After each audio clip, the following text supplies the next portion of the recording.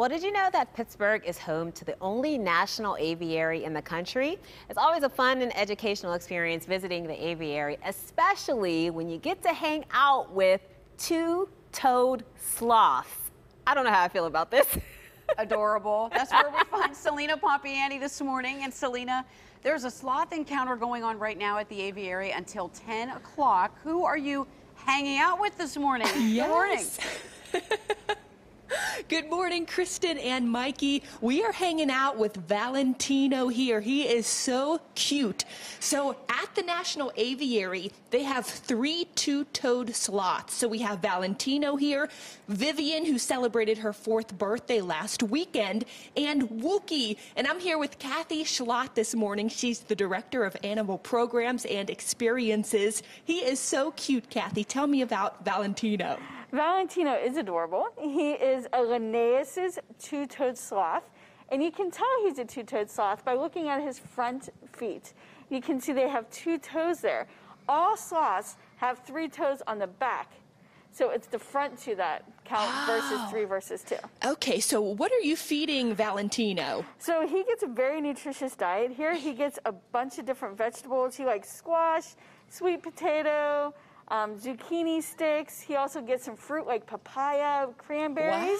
Wow. And lots of leafy greens. Oh, so I thought it was so interesting. I asked you earlier, why are they so slow moving? And I know they have a slow metabolism, but you told me an interesting fact that I still can't believe. Yes, because they're going to eat in the rainforest those like harsh, like leafy greens though, that are not full of nutrients. They're really low calorie items. They have to process very slowly, and because of that, it can take a month for them to process what they're feeding today. But what's crazy is that they only go to the bathroom once every 10 to 14 days.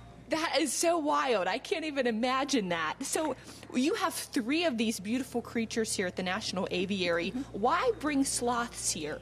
Well, sloths share a lot of the same habitats as birds in the rainforests of Central and South America. And so we want to teach everyone about biodiversity, about the animals that all share these habitats and rely on the same things, and how if you're helping to protect sloths or you're helping to protect birds, you're really helping to protect everyone that's using those environments. So cool. I love watching them move. They're so flexible. Can I try to feed Valentino? Definitely. Here's a sweet potato. It's one of his favorites. Here you go. You just got to get nice and close. Get that in there. I was nervous at first, but they really are slow moving. Yes. So they're okay, and they're very, very nice. Yes. So coming up this fall, Kathy, I know you have a new season, which is really exciting, that highlights forests. Tell me more about it. Yes, it's going to be great. We have some amazing daily activities that people will come in and be able to take. Like the forest edge feeding is going to be our Wetlands of America's room. Ooh. We have a new barred owl talk in front of our barred owl habitat, and that's sponsored by PA Cyber. We're going to have different biofacts, feathers.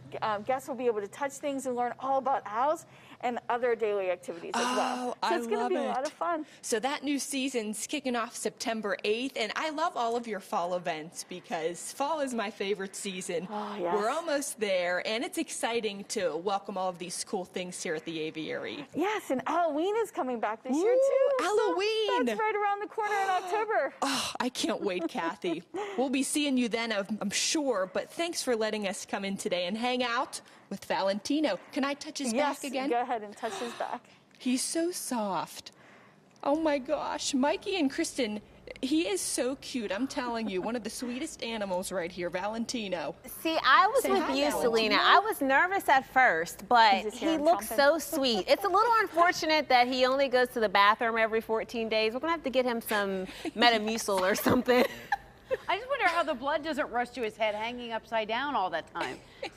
Yeah, no, I know. Kathy told me that too. They're meant to be upside down all the time, so this is normal for him. This is perfectly normal for him. Yep. So cool. He sees the world in a whole new perspective. All right, so fun, Celina. Thank you.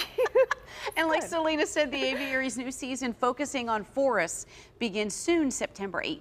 Oh, Valentino was so cool. All right, coming up, if you're a fan of music, Sean Collier has an event you're going to love. It's a little bit rock, a little bit reggae, and a whole lot of fun. Hear all about it in today's Weekend Guide. And why is Mikey eating on the job? I need that job. We'll check another item, actually 2 items, off the end of summer bucket list when PTL returns.